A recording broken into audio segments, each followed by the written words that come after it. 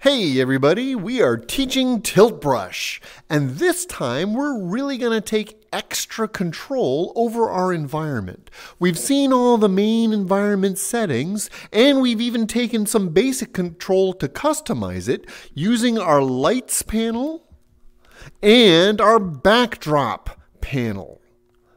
And we're actually going to get even more control this time to go for some very specific effects. So rather than just sticking with our natural normal environment and our normal lighting, we're going to see how we can use these to get even more specific control of the situation.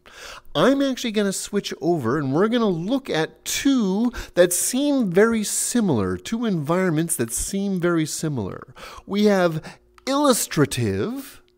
And you'll notice I'm going to go in here with some duct tape and do some loops.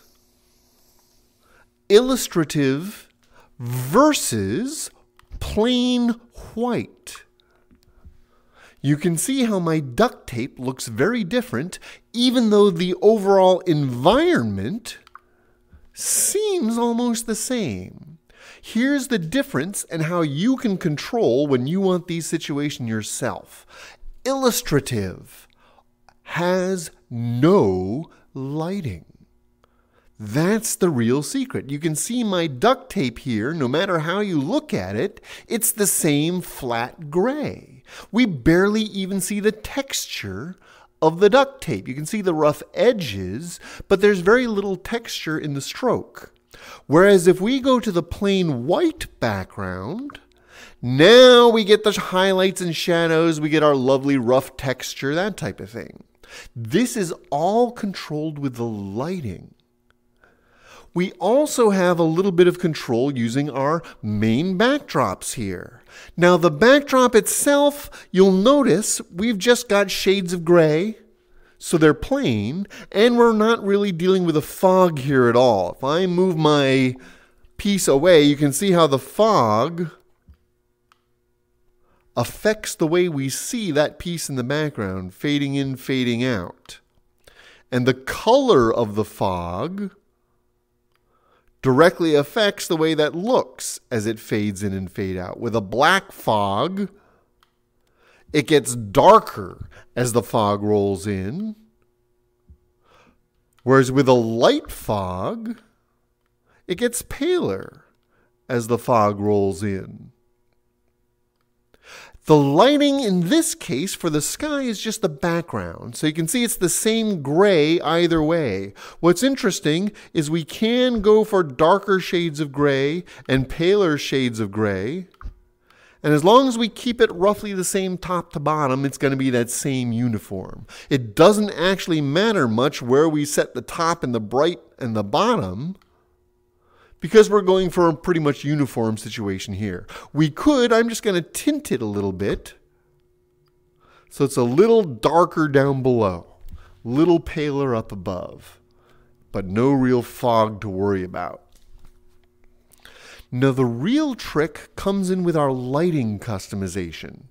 By default, we tend to use the sun and the moon as our main lighting control. And you can see how moving those around, just like in our customization episodes, controls that.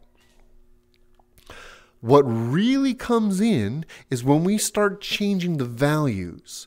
The main difference between the illustrative, no lights and shadows, versus our white, lots of highlights and shadows, really are these colors.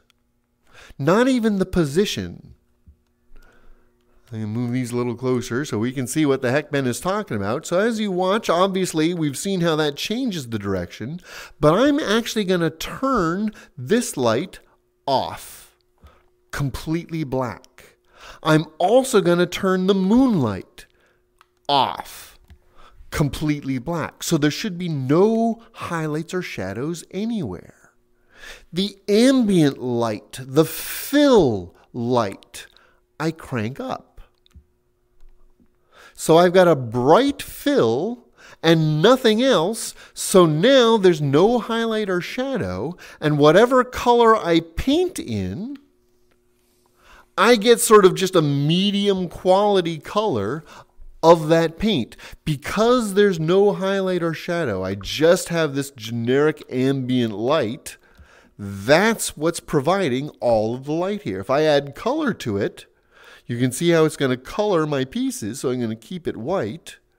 If I add any amount of these guys, now we get highlight and shadow.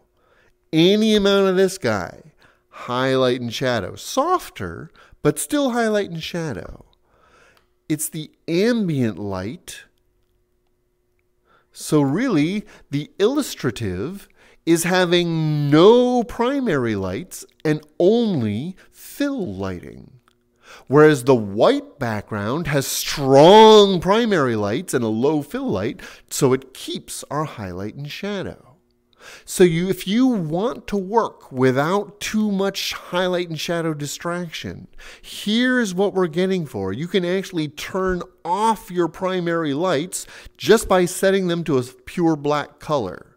Anything not black will have your highlights and shadows, but we can turn them off completely, giving us a unique environment that has no highlighting. Everything becomes the unlit style of brush. So if you want to work with pure line and color, you can actually turn off your lighting completely. Here's a case where you can see I've got some lighting in the studio. I think it'll be more fun if I try to give this a little bit more of a similar studio lighting here. And turn that down. So now we have a strong studio light on the painting that's similar to the studio lighting on me, so we fit into our environment a little better. So those of you doing mixed reality, think about your light source and how the light source in your environment, as well as the fading out in the colors, can help you blend in with your environment a little bit more. So these are a few more advanced tricks using our background customization to help give you a little bit more of the effects that you might be trying to achieve. I hope this helps, and I hope this gives you inspiration for new things to try in your own sculptures. Let us know in the comments if you have questions or links to your own sculptures. It'd be fun to share them around to everybody. We do these lessons on a weekly basis, so go ahead and subscribe so we can let you know when the new lesson comes around. These are all archived on youtube.com/shamelessmayhem, as well as done live on Twitch TV/shamelessmayhem. Thanks for joining us, everybody. I hope this has been helpful. Have fun with Tilt Brush.